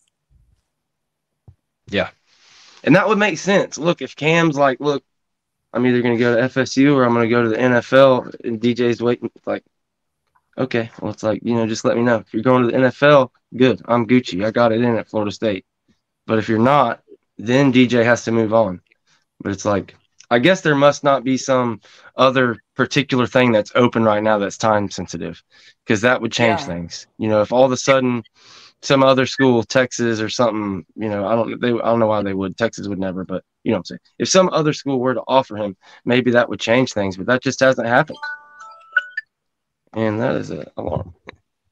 It just has not happened, but sorry, guys. I wish we could tell you the exact day. Maybe Spear Addicts has an update for us. You know what? I need to send him a link. You're more than welcome to join us if you want, big dog. Yeah, so I don't know. I'm still with DJU, George. I don't know how you feel. I'm gonna go with the kid who wants to be here as my guess. Not that I know anything personally, because I don't talk to the kids. I can talk to other people, and a lot of people that I trust say one thing and then Another person says another. So I'm going to go for you guys as the fans. My prediction is just going to be the kid who I know wants to be here. That's all I'm going to say. I'm with Jen. Yeah, I heard it. I've heard it was Cam. That's what the thing is. But I think it's pretty much, yeah, if Cam's going to drag us along for this time, it wouldn't surprise me if he doesn't take it and we end up with DJ. But it's like, how long do you wait? All right, you're on with the Renegade Rundown. Hello? Yes, sir. You're on with the Renegade Rundown. Oh, hey, how y'all doing? Doing good, man. You got a question for us? Yeah, I was just wondering, whoever we land at the quarterback position, whether it's DJU or Cam Ward, who do you think that helps us land in addition to getting them, if anybody? Yeah, that's a good question, man, and I appreciate you calling in. And again, guys, if I miss your call, a lot of times when I'm on the line with somebody else, just keep it coming if you got to call back. But we will get you all in, and sometimes I'll even call you back if I miss it. Look, I think Cam Ward is that guy. If you're going to get a guy that's going to attract all this crazy transfer portal talent to want to come play with somebody, that's going to be Cam Ward. He's going to be that dude. But at the same time, like Jen said, like we've talked about a lot, you get who wants to be there. So how long is he going to drag this out? Spear Addicts, our guy Chris Frazier just said we're going to have something soon. So then this all could be a moot point. It would have been really nice if they would commit right now while we were alive. That would be just absolutely amazing. But they'll probably wait. Hoping for him. They will probably make us wait because, like, there's a reason.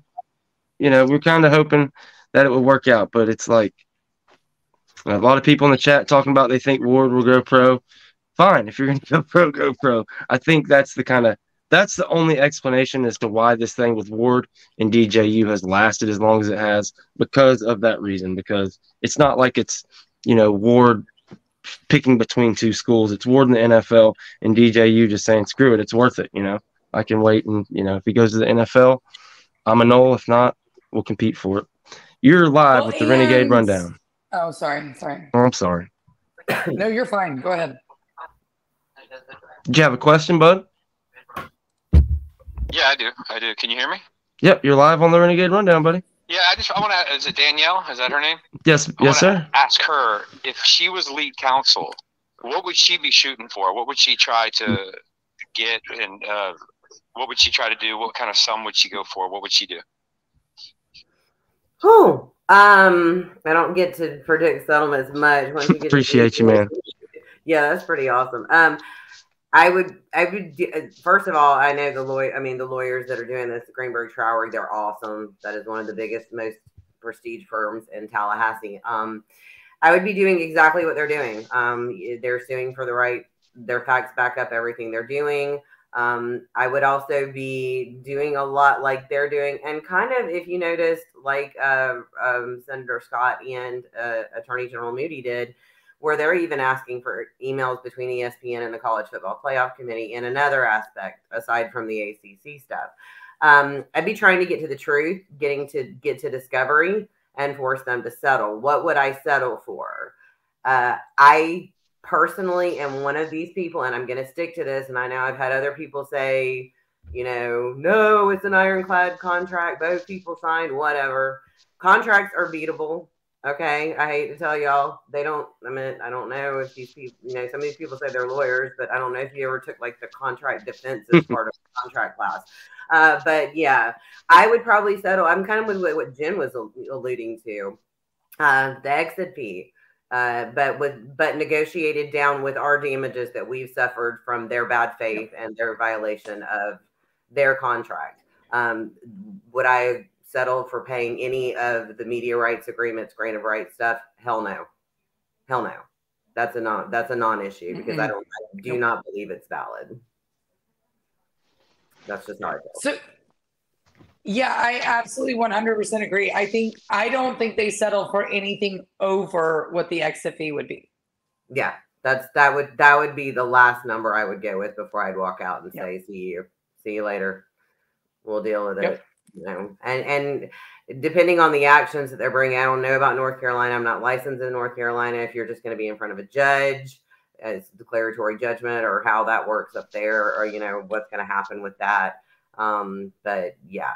Do you have any idea how they may handle that? Do you think they just have like multiple North Carolina attorneys, on retainer, in case that were to happen? Like, obviously they're prepared, but I guess from a lawyer's perspective, how can they prepare to make that, if it comes down to that? Yeah, and I didn't even check to see the law firm that signed their complaint. I should have. Yeah, probably so. I mean, every university has their own university attorney's offices that we contract out, of course, for stuff like that's this big sometimes. And I don't know what the ACC does. If they're using their own people, I'm sure they have a legal staff that's apparently been a lot of fun. I can't even, if they do, I'm surprised they let them get away with everything they have. But they probably contracted out with, some other big firm. No doubt. Man, I just ready to get out of this ACC. I am too. So pretty unreal. Danielle, what is the next likely step in the lawsuit, and how long do you think it may take for a settlement? I'm hoping not long. And I think a lot of people, one thing that has really made me angry is people yelling about FSU was just, last year we were just whining after the summer BOT meeting. Then we were whining about the college football playoff. Our university just filed a lawsuit and is the first to ever challenge a GOR. So, we're not allowed, we're ethically bound not to file frivolous lawsuits. So they wouldn't do it if they didn't think they were right. So that, next step is going to be probably one of two things. They're going to try to get this dismissed out of Florida or, argue back. They will have to file an answer to our complaint. They may move for change of venue. We would likely do the same, because they filed. I still cannot get past the fact that a lawsuit was filed by them that I would move to dismiss that. Yeah, and I've heard we got a like the judge in Florida, the initial judge is supposedly a Florida State graduate. So how does that work? I heard actually, it really doesn't affect it that much because judges and juries are sworn to be impartial, held to a standard. I did hear the judge was Judge Cooper. I've practiced in front of Judge Cooper a very long time. He's a brilliant judge, definite research academician, knows contracts law through and through, one of the best judges, and will be impartial to both sides. He will not hesitate to rule against somebody regardless of, where he went to school or whatever. He's one of the best judges we've had here. So, if that's true, and I don't know, I heard from a colleague today, I think the suit here is in good hands. I'm not saying that in a way that benefits Florida State. I'm saying both sides will get a fair shake too. But I think the ACC's first thing is going to be to try to drag us to North Carolina. Yeah, for sure. I think as long, that's all we need is a fair shake. And I think that's one thing that they're going to run into and realize is a problem with how they stretched out this grant of rights and took it so far, because this thing has changed so much. College football has changed so much from when this thing was kind of put together and the way the rest of it is done. I think that'll play in FSU's favor. And yeah, like you said, it's just kind of so barbaric. The terms, it's like one of these crazy old 360 deals that now don't hold up anymore because, they were signed in, ill gains and stuff in the music industry and stuff like that. I think it's just. If you read the complaint, if you just read the facts and I would almost have to do like a huge whiteboard flow chart to explain we went from this to this, and then they started going over here and doing this behind our back, but then they made us do this, and then ESPN comes in and gives us an ultimatum here, and then we have to agree to. I mean, it's the biggest cluster of mess you've ever seen, and it's in bad faith. So no, there's not one completely, cohesive signed agreement where both parties, because contracts require a meeting of the minds. You don't have one because they had bad intentions from the get-go, and it is shown by what they agreed to, the nepotism and everything they did. I'm sorry, it just is. Yeah, there's no doubt about it. There's like it it couldn't be a clear, departure in 2008. What the SEC did and what Florida State did. Florida State just said, we're just going to stay with this mom and pop BS stuff, and SEC stuff. We're going to market our stuff. We're going to get it professionally done. We're going to have amazing broadcasts. We're going to have this network completely done by ESPN from the ground up. And we got stuck with Raycom and something that.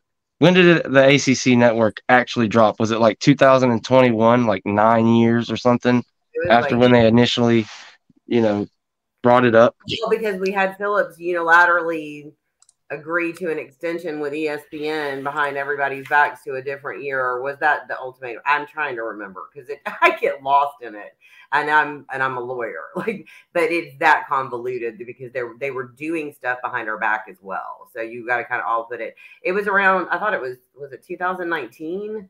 I don't know. It was so long, so far removed from when it was supposed to be done. I know that, and we've got another caller coming in.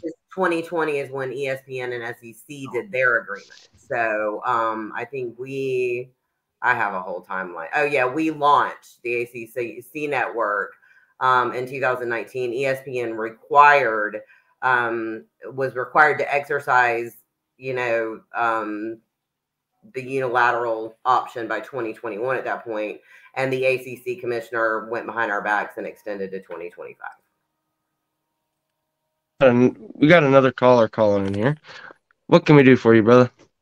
You're live on the Renegade Rundown. All right. Hey, I've been watching the show, like the format. The question I have is, I know we've been focusing on the grant of rights to the 2036, but everybody don't look at the 2027. And that 2027, that's what's forcible right now because ESPN haven't agreed to carry it to 2036. So if we're looking at 2027, if I'm correct, that should help us for as getting out of the conference and what the settlement going to be. It should be a whole lot cheaper. Absolutely. That is a great point. And that's a big part of this lawsuit, because it's that was a bill of goods that was sold to Florida State as if those 9 years were guaranteed, as if they were getting those on the back end, if I'm not mistaken. But we appreciate that call, and we're going to let Danielle speak on that. That was a great question, brother. It definitely is, because the 2016 amendment allowed ESPN to shut down the ACC network. No guarantee of payments from them beyond 2027. That is the main issue. We were given the ultimatum then, though, that we had to agree to sign the GOR, and that's why I keep yelling, there is no consideration for it. The ACC went to the member institutions, and according to FSU in this complaint, and gave them an ultimatum that if they did not sign the new grant of rights going through 2036, they would no longer agree to any media deals with the ACC. I mean, yep. You want to talk about bad faith? That's bad faith. So you're right. 2027 is the bottom line. If anything's held enforceable, you're not going past that date. Yeah, and that's however. Is that kind of where the extra 400 million comes into? Is that the difference? Like the 120 is, or is that purely? Yeah, no, it is. They, like I said, they started doing the amendment weird agreement stuff. They upped the exit fee whole deal to make sure they could keep everybody in place. And then Maryland left. So then they had to even go beyond that. And that's how you start getting into all the grant of rights stuff. Yeah. So tell me this. Do you believe that ESPN gave that ultimatum? Or you think that was a bunch of bullshit by the ACC and just nobody called their bluff? Whew, that's $1 billion question right there. I could believe either or. To be honest with you, I could believe either or. And that's why if you do get to discovery, you're going to get your question answered, because that's going to be one of the first things that show up in a request for production or interrogatories, or a subpoena duces tecum for a deposition. Bring those emails. Give me those emails. Give me where this happened and who did what, because Florida State has alleged it in their complaint. It's completely within the bounds to ask about it. Yeah,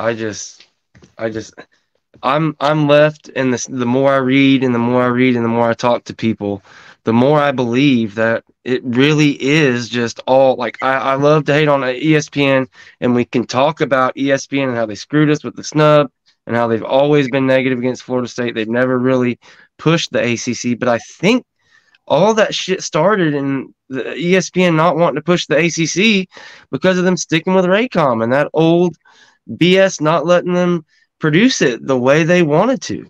Like I feel like ESPN wanted to bring ACC kind of into the new age, wanted to do this stuff, and the ACC was kind of playing blocker. No, we want to do it this way. We want to stick with this. We want to do that. So it almost feels like I don't see that ultimatum coming from ESPN. I feel like I feel like maybe the ESPN gave some kind of ultimatum to the ACC, like, hey, look, you're going to have to give up this Raycom shit or this or that, or you're going to have to get everybody to sign on to agree to stay till 2036. You see what I'm saying? And then they misrepresented it to get those signatures. I know that's conspiracy theory that may be, kind of far out there, but that's just how it feels to me. It just feels like they're just completely bad faith. There's so much in bad faith, and if you read the complaint, you can see it. I don't see a lot of conspiracy theories about any of this right now because it's pretty much in black and white what happened. Kev asks, do you know the time frame that FSU is required to keep back emails? I can tell you this. I'm not sure because I've never worked at Florida State. I have worked at state agencies, and I was a prosecutor for the Second Judicial Circuit here previously. I was required to keep all of mine. They'll back them up on a server or whatever. I don't know. I've never heard of you being able to delete them in the state of Florida. We have the Sunshine Law, a very, very, very broad public records law. One of the so much in the nation. Anything's available. So. Don't know the answer to that question, but I don't think you're allowed to delete them, period.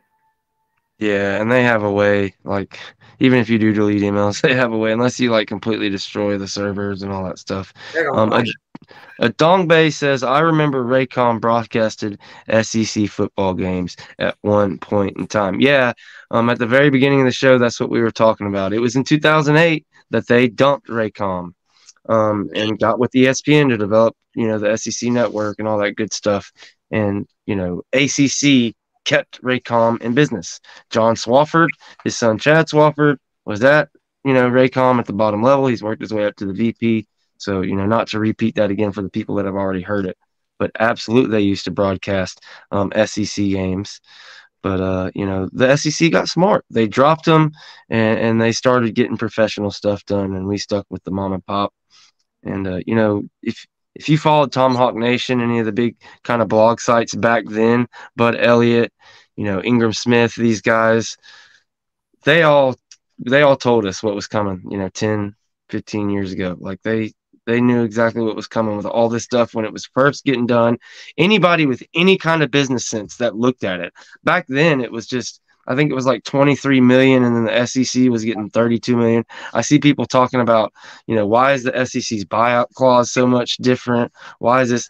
Because they negotiated, and they've got these shorter term contracts. It's a lot easier to buy out of a contract that gets renegotiated in 2 years than one that's not up for 30. Like what leverage does the ACC or any membership institution have on ESPN when you're supposedly locked in until 2036? In 9 years of that, it's only one way. They're not even locked in to pay you. Yeah, it's like, I'm completely. It makes zero sense to me. None of it does. I mean, it's been a long time coming, and that's also raised questions. Well, why didn't anybody try to fight this before now? You also had a lot of behind the scenes things going on, new amendments and stuff. You also had FSU is getting new coaches, getting an entirely new administration. ACC was as well. We switched from Swofford to Phillips. Once the dust kind of all settled, we got President McCullough. Michael Alford comes in here. We get, Coach Norvell. The dust kind of settles there. ACC as well, because Phillips came in. Then it was game on. Then it was like, that's my explanation for and also because more was known. at that point, especially after what has happened this year. Not that we didn't know it last year because we were yelling about it then too, but this was just icing on the cake. Yeah, Jim Phillips, man, what a piece of shit. We've got a little thing. We play it once a show. We got a pretty good relationship with Jim. We talk to him all the time. So we like to check in with him. How's it going, Jim? How are we doing? What are you up to, buddy? Hmm? What are you doing? Nothing. Me? Just hanging around. There's Jim Phillips for his weekly appearance on the show. But yeah, he's a complete and total lame duck. There's nothing, absolutely nothing. I mean, they came and they made this big to-do about revenue sharing, unequal revenue sharing, like they literally actually wanted to keep ACC in the conference. You talked about last year, that was the kind of big hubbub. They were going to possibly do something there. And then what did it end up being? They came up with some, it was like, thousands of dollars difference. It was a complete joke. It was a total waste of time, and that's why we're at where we're at. Nothing changed. Yeah, not only that, but they watched the Pac-12 implode. They watched the other big conferences, and I don't think people expected how bad the Big 12 was going to fight back on that either. And they did, and went and secured teams, and so did the Big 10. Like I said, SEC had already had it done. The ACC decides we're worthy of the CW network and Stanford and Cal. No offense. Stanford and Cal people, please don't come for me. Holy shit, these Stanford and Cal people, these mugs, you think they're the craziest college football fans you ever thought about. Like, I didn't even know Cal fans existed. And I'm glad you brought that up, because let's get this rant off my chest. You fucking Cal fans out there. Oh my gosh, did all this stuff, and it's like, well, why are you mad? I seen somebody ask one of them, why are you pissed off? And they're like, well, you guys are trying to blow up our conference before we even get into it. It's like, no, you guys are brought in as replacements for us because we're leaving. Did you not know that? Are you under some misconception? They have to keep 15 teams to keep the money coming in, to keep that grant of rights and all that shit rolling. 14 teams, 15 teams, whatever the case may be. And they know they're losing at least Florida State. So that's why they brought your stinking ass in. Cal and Stanford. Why didn't they bring in Oregon State and Wazoo? Those are both better football schools. I have no idea what the heck Jen is doing down there. She is just moving her camera all over the place. But yeah, it's like, give me a break, Cal. Just butt out. We don't need your information.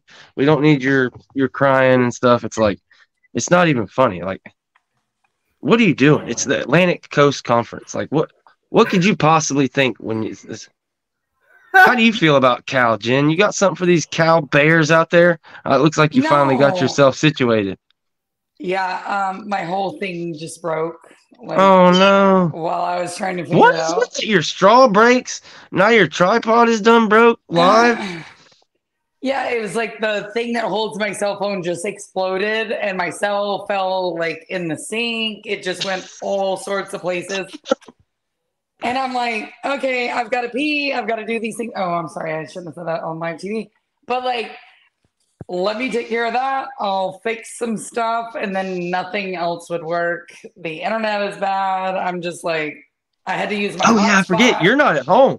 I'm not at home. You're at your girl's house. Is she going to come on the live? Are we going to get to meet your girlfriend? Sarah Ann. Well, not your girlfriend, folks. I'm not trying to start any rumors. No, there's no. Sarah Ann, Jen's girlfriend is moving back home to for. Memphis, so she had to go help him move today.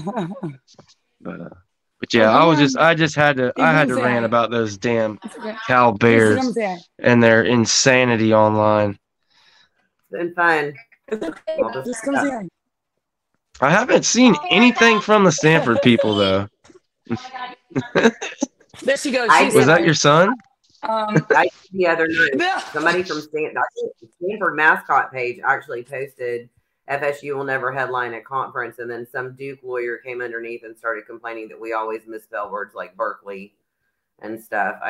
I'm like, if that's the level of trash talking I'm gonna be in this with these people, please get me out of this conference now. Yeah, delusions of grandeur. That's absolutely right, buddy. That's what it is. It's crazy. It's like I don't think what could go through your mind to think like it was like your Cal. You think ACC added like, and you can talk crap to Florida State for the, and somebody said earlier they're just mad because they're going to renegotiate and get less money. But it was always going to be that. That's the entire reason they added you. Florida State voted against you coming into the conference in the beginning, like to start with. So what makes you think? What makes you think? But I also saw in the chat that apparently we have a couple more opt-outs for Georgia. Let me see who that was that opted out for Georgia. I believe. Damn, guys, you are killing it in the comments. Jen is having all kinds of problems. But yeah, a couple more Georgia Bulldogs have opted out, and it was big names. I believe it was the tight end. Did you see who opted out from Georgia? Brock Bowers. Brock Bowers and who? It was somebody else pretty big. But that chat is just going crazy. I can't. Brock Bowers didn't travel with Georgia today to the Orange Bowl, but there's somebody else, guys. There was somebody else. I literally just read it, but with all my explosions here.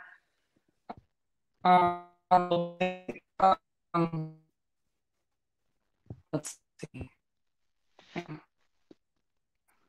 You might want to go back to whatever you had before, your cell phone coverage or whatever.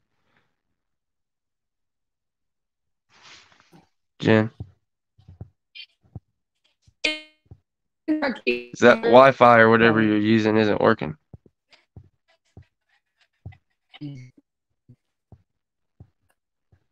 Mims, that's right, Amarius Mims. So they were definitely going to need him to start at left tackle. So that's a big one. Amarius Mims and Brock Bowers both opting out of the Orange Bowl. And that's another thing. Like, they're just not. Oh, man, she's having all kind of issues. But yeah. Yeah, it's not just us. People act like Florida State's the only team that's having opt-outs, you know. It's every other team. Florida State has 15 3-stars transferring out. You know, Georgia has 15 4-stars and 5-stars transferring out. So it is what it is. I'm expecting a good defensive showing. I hate that you don't have, you know, a couple of your DBs, but if there's any position you can afford to lose somebody, I'm all about some Azaria Thomas. I'm all about, you know, some young DBs to get out there and play. Right tackle for Georgia. But, yeah, they were definitely going to have him at Georgia. Yeah, Miami is in the Bad Boys. What was it? The Bad Boys Entanglement Bowl or something like that up there in New York.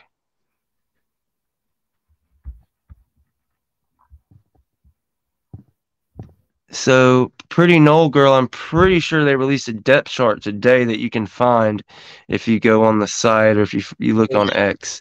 There is a depth chart floating out around there that you can look at. But I think people have even opted out after the dadgum, after the thing came out, unfortunately. Jim, we got you back. Yeah. Yes, you did. So I was using the wrong Wi-Fi password. That was my fault. I was using my hotspot.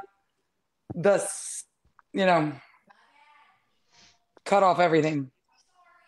Yeah, buy Jen a tripod, Kev says. Great show.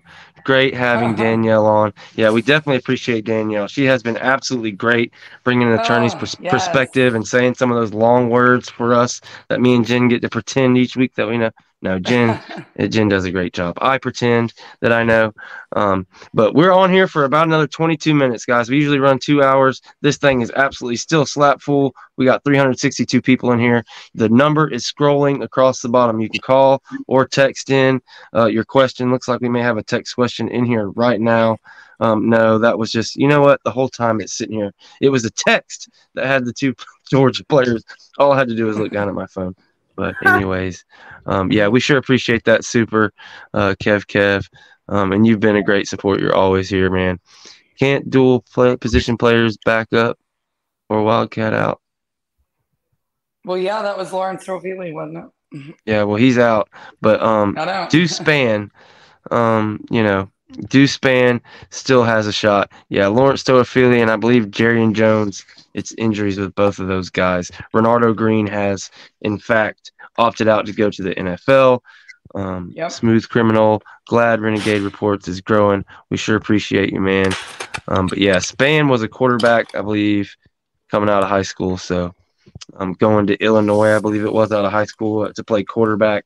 And then he ends up at Florida State as a wide receiver and has some real explosive potential. So who knows? You could see some stuff like you saw with Jordan Travis when he was very young and just got that thing and would take off running with it and just had crazy explosion that people weren't ready for. Maybe you can catch some guys napping if Deuce Spann can maybe toss a couple over their head, this or that, if it comes down to it. But guys, Brock Glenn is getting the start, and that's who we're going to roll with. Like we said, this wasn't a complete surprise. This stuff with Tate Rodemaker, I think it had been going on for a while, and they had made the decision about a week ago. So Brock had already been taking some first-team snaps and already had been mixing in throughout the last couple of weeks of the season, as we know. So we're just going to have to roll with Brock and see what happens. Jeff Hill with a $5 super chat.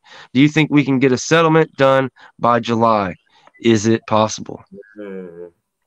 By July. They're going to have to answer within 20 days, one way or another, our lawsuit, and then we've got to deal with them as well. I mean, it is possible. I mean, it is. I mean, depending on how quickly they want to get this over with. But I mean, if they decide to fight back and drag it out as long as possible, because you got two courts going now too, we got to deal with both. Then it would be a little bit more difficult. But since it's declaratory judgment kind of stuff, it is possible. I don't want to say it's not. All right, we got another question on the bat phone. What can we do for you, brother? You're live on the Renegade Rundown. All right, first off, great content, guys. It's always good. I kind of have two questions here. So, kind of why we have legal counsel. So how will other schools jumping on the NOLA train and filing their own lawsuits affect ours? Is it like a strength by numbers? And the other one is would it behoove FSU to get out alone, or is it like a supply and demand thing? Thank you. Appreciate it, man. You're welcome. I don't. If they file suit, it helps. I mean, strength in numbers never doesn't help. But I mean, at the same time, I think FSU's alleged enough. And if you read FSU's complaint, we are alleging, that they did this to all members. So, yeah, it's up to them to sue for that. Like Jen mentioned earlier, some silence is kind of very striking from some people right now. But, I don't think it's going to matter. Ultimately, I don't. I don't think you need strength in numbers to bust this GOR. I don't think you need anything. I know everybody has floated that around and said that forever. But the GOR, if we're arguing it's invalid on its face anyway, then all the clauses you have about you need however many members to leave, that goes away anyway. So that's not going to matter in the long run. But yeah, I mean, does it hurt, to go in court and say, well, Your Honor, Miami and Clemson are doing the same thing? No, it doesn't hurt, but it's just not a requirement. It would be nice, but it seems like these cowards are basically just waiting on us to go crack the thing open, and then they'll come gnaw on its dying flesh when it comes time for them to jump to the Big 12 or whatever the case may be. But I don't give a shit. Just get us the hell out. Just get us the hell out. That's all I care about. But yeah, we got some fans of Jen in the chat. As always, happy holidays. Keep those questions in. If you got any questions, we're going to be on here for about another 15 minutes. So make sure you get your questions in for me, Jen, and Danielle before we get out of here. We really appreciate you guys. In case you missed it, Tate Rodemaker is opted out of the bowl game, as well as Renardo Green, another one, opted out of the bowl game. And Jerry Jones injured. And also injured is one more player. Who was the other one? Jerry Jones. Did you say Tovilli? Toafili. Lawrence Toafili is the other one with a small injury who will not be playing. So there's, a couple more players that we found out today since the depth chart has come out. Unfortunately, that will not be playing for Florida State, but also for Georgia. They will not have their big tight end in Brock Bowers or their right tackle in Amarius Mims. So guys, just enjoy this Orange Bowl. Get ready to watch it. Pull for your team. I think our defense is going to do damn good. I don't think you have some high-scoring game or kind of blowout either way. I think you end up with something, 24-17, 31-24, some kind of, something like that. And who knows? We could go out there and win it. I just feel like Adam Fuller is going to have something for not Brock Bowers, for Carson Beck and that Georgia offense, even without Jared Verse. Score prediction for the game. Do y'all have a score prediction for the game? No. We've been avoiding this like the plague, guys. We'll give you one. I'll tell you what. We'll give you one Friday, the day before the game. Yeah, that's when I'm ready to go public with it. Like, I'm not doing it right now. I'm just not. We're still finding out who's going to play and stuff. But the economic revolutionists, no, get that shit out of here. Never in a million years. Oh, there come of course, the Miami punks start popping up at the very end. RQ, look at you, man. You show up every time. Every time. They don't have anything better to do. When's their bowl game, or was it yesterday? I mean, I know you saw your mentions. You were busy during Christmas, but I know everybody saw their mentions. It was just slap filled with nothing but Miami and Florida people crying all day long. Asking, oh my gosh, did you see this downfall coming? What downfall? We're 13-0. 13-0. I mean, it's just insanity. And guess what? They've gotten the narrative to work because everybody else is working with it. So we just have to be the ones to say no. Right? So Kev has a question about shows before Saturday. So tomorrow we are doing the Voice of College Football live stream as we do every week. It's going to be me, Jen this week. Since Mark's not going to be there, I'm going to be hosting. So Jen's going to take my spot on the panel along with Chris and James Coleman as long as they can make it, just like every week. Like I said, Jen's just taking my place and I'm taking Mark's place hosting the show. And then also our Friday show, as always, we will be live right here around 7, 8. We usually, like last week, we did it 2 because this news had first broke about the suit. So we reserve the right to change the time, but normally Friday evenings we go around 6, 7 o'clock. So we'll see how it goes. And of course, always Sundays at noon. So yeah, that'll be kind of a reaction show to the Orange Bowl there.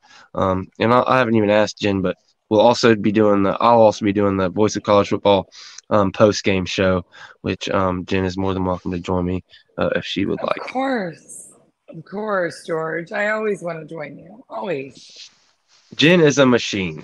She's always ready to roll, and she's always out there promoting the Renegade Report and making us look good on all different kind of shows, bringing in great guests.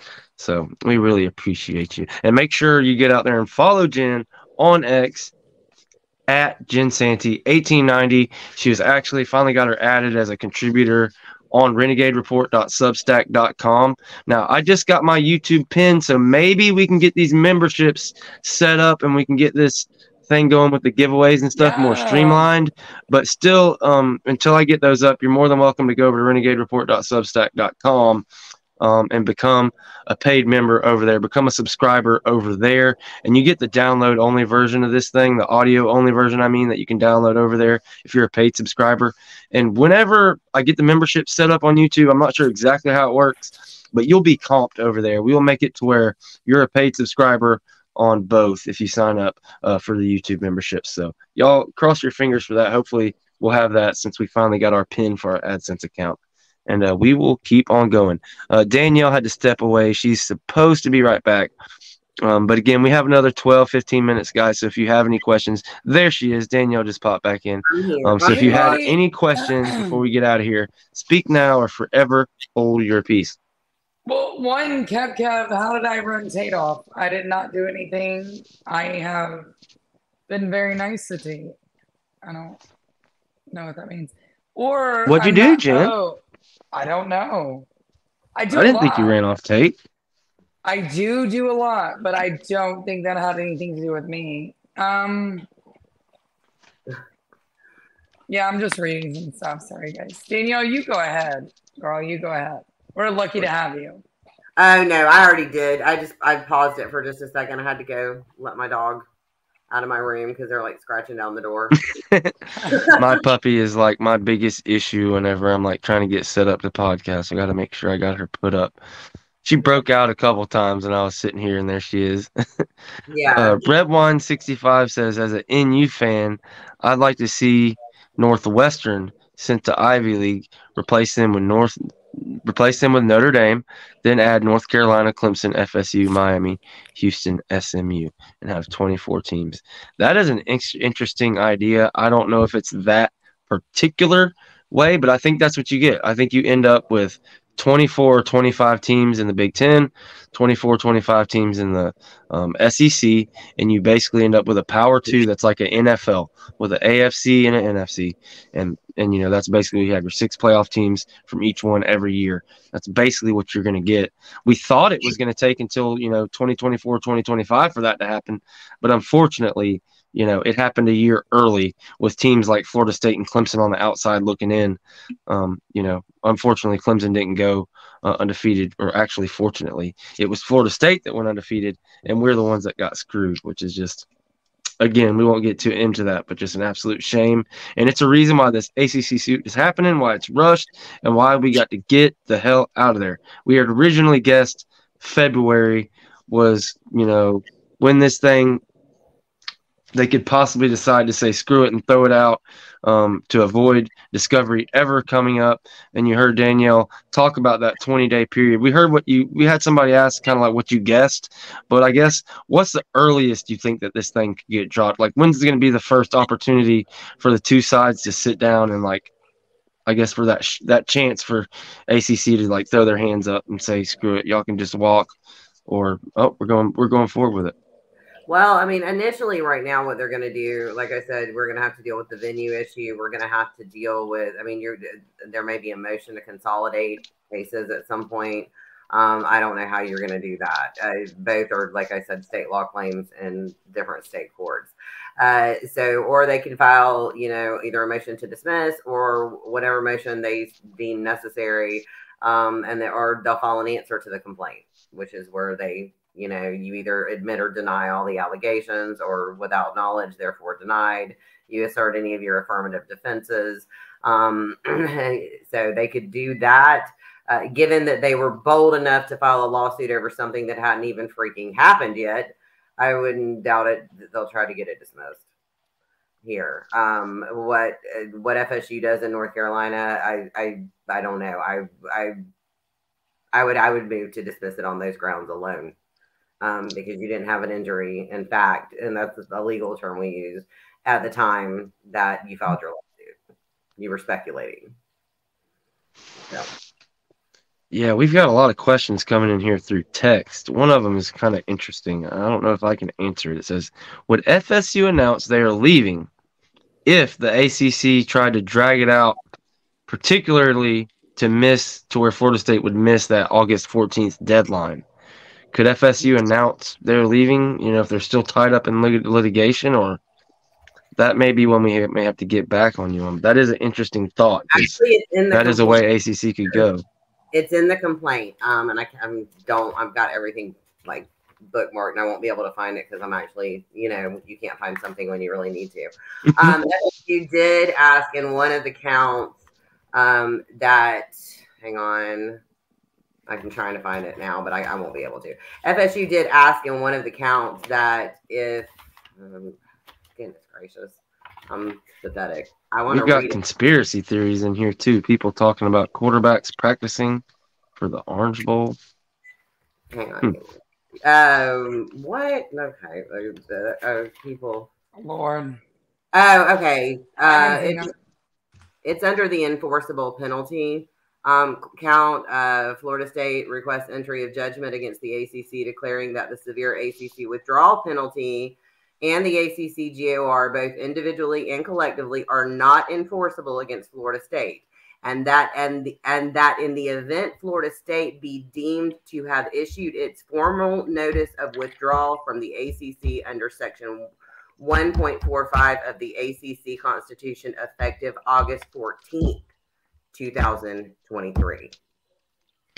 So they're basically, in so many words, going back and saying, you know, if you find this under this, go ahead and treat us as that we have left as of August 14th of this year, 2023. Good.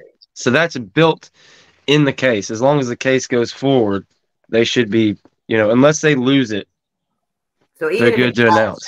I'm not worried about them announcing next August. Is what I was saying, what you were saying. I'm sorry to read all that legal stuff, but just so people could get the point, they're going back and saying this was already illegal. Just go ahead, and they're citing ACC bylaws, I'm assuming, with that section. So we were already deemed to have said we want out back then and during the summer. Absolutely. Without a doubt.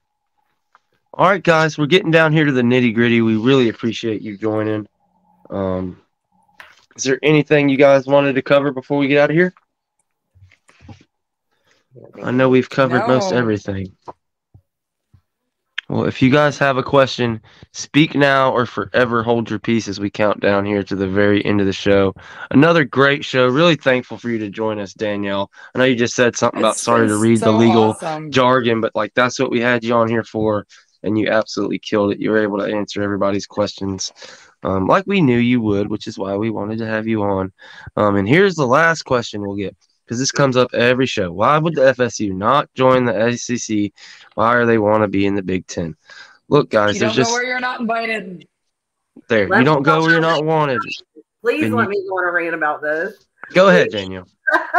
Go ahead. Please. I've had to deal with this, and I have to deal with all these people that love to post a quote by Coach Bowden that says he wants to join the ACC because it was an easier path to the national championship. Yep. They always leave off the first half of that quote, where he says he wanted to be in the SEC. We had applied and they didn't want anything to do with us. Yeah. And when we were independent, I will tell you, because, you know, my dad worked the field for FHP and I was around the program a lot. He played every SEC team he could and went there when they wouldn't come here because they were too good. But he's like, I'll just beat them there. And he did. Auburn even paid us not to play them 1 year to get off their schedule. So SEC didn't want anything to do with us. All right. So by the time the SEC did come calling, the ACC came calling. And it was not Coach Bowden's decision solely alone whatsoever. There was pressure from the administration on academics and basketball program at the same time. Given what has happened today with the college football playoff and everything else, why in the hell would we want to be in the SEC? Why in the world, especially when the Big Ten would pay Florida State more than the SEC would? Why in the world would we want to do anything to get back involved with the same people that we've been dealing with while the, ESPN treated the ACC as the little, side, I'm not going to say what I want to say, the little side person. I'll say that, Jake. I'll say it all day. In favor of their beautiful SEC. Why would we want to do that now? I mean, I get it because Coach Bowden did want to go to the SEC at one point. I get it. His family's from Alabama. Coach Andrews is from Alabama. We're talking about people that grew up under Bear Bryant and grew up with him. We get it. We get the whole geography. FSU always wanted to be there. Those days are over. Those days are over. We are in a different landscape. People coming at me with, we don't want to travel to the Big Ten, this and that. You're going to have to go to Stanford and Cal anyway. Give me Washington and Oregon. Okay? That's how I feel about it. And you're going to make more. I don't want anything to do with the SEC anymore. We're not laying down with the same bed of snakes that has been screwing us over year after year after year. Where do you think we would fall on the totem pole if we went to ESPN? Behind Bama, behind Georgia, behind this, behind that, behind Oklahoma, behind Texas? No. Like, are we going to be behind Ohio State and Michigan, maybe at Big Ten? Yeah, maybe a little bit, but no. They're going to promote us like we were the coolest thing since sliced bread. They can't wait to get their hands on that Florida State shit. They're just and they're going to establish. They're going to totally different. They're going to let Fox set up a network in their backyard in the Southeast and give ESPN a hard time. Sign me up for that. That's what I'm here for. I can't wait. I think that relationship has soured so much that,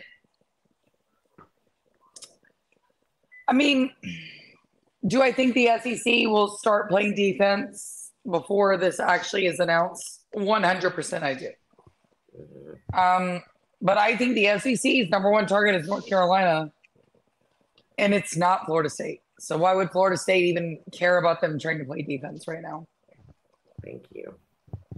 Yep, that's basically it. All you got to do is understand that the ACC and ESPN work hand in hand. You watch any SEC or ESPN broadcast and see how they talk about Florida State. Then I want you to go flip on all the Fox content and look at how the Fox people talk about Florida State. And we've got one more caller. We're going to finish the show off. One more caller, and this is going to do it. You're live with the Renegade Rundown. Hey, I appreciate the opportunity to call in. I had a question for Danielle. Actually, two. And if I get a little bit too long-winded, by all means, cut me off. But are there any liabilities that Jim Phillips potentially faces? You know, he unilaterally changed or actually acted against the universities and didn't receive the 2/3 vote that was required for making any changes to the contract. And then also, what was the other thing I was going to ask? Well, first, let's just stick with the Jim Phillips part. Appreciate you, brother. We're going to hang up and let her answer for you. All right, thanks. Yes, absolutely. You are able to not only sue the ACC, but you're able to sue him in a personal capacity as well, depending on certain factors. The same comes in line with state actors. That's kind of how you get around state immunity laws and sovereign immunity. Sometimes you'll file what's called a Section 1983 claim under federal law and come after them, personally. Yes, that's always a wide open issue that could happen, and discovery may very well lean towards that happening. I love it. I love it. Man, it's like you almost don't want to end this thing. We still got 310 people going, but I mean, how long are you going to go? We sure appreciate you joining, Danielle. We appreciate everybody, that's, hung out with the Renegade Rundown. If you're not subscribed, make sure you get out there and hit subscribe. Subscribe. Help us get to 2,000. When we hit 1,500, we're going to do another cash giveaway. So who knows? Maybe we can get that done Friday or Sunday this week. But thanks again, Danielle. You want to let the folks know where they can find you at? I'm on Twitter at dkelly with an EY21, and I'm on Facebook at Danielle Joyner Kelly. I'm on Real Talk and Wave 94 in Tallahassee too. So if you ever hear me on there, then I'm there. Maybe doing a weather forecast, maybe talking about something else. Who knows? So what is it? A Jill of all trades we have in our midst. Master of none. So, there you go. There's more to that saying, though. It's not that simple. I'll remember it one day, but it's like, yes, we are jack of all trades, master of none, but we're damn good at all those other things. Jen, you got anything you want to let all the people know? Not really. Just Danielle, thank you so much for coming on. It was such a good conversation. I loved everything you said. I love your Twitter too, by the way. And Nathan as well. I know he's off now, but God, I am obsessed with that show. I mean, it's really a sickening obsession that I have. I've watched these guys. Like, I can't even go into it. Like, you guys need to go just go look at how fascinating of a channel that is. Because they've been calling everything, George, tell me if I'm wrong, from the get. Like, they know, I don't get it. I don't know how they know. It's not my problem. I just enjoy watching. So again, thank you guys so much. I mean, this has been so fun. I do apologize that my equipment all exploded and I'm in Louisville, but I had an emergency. It happens. Well, we love you, and it's all about the Florida State Seminoles 24/7. Get over to renegadereport.substack.com if you're not signed up over there. Hit the subscribe button. Jen Santee, 1890 on X. We will catch you guys next time. Bye. Go Noles. Go Noles.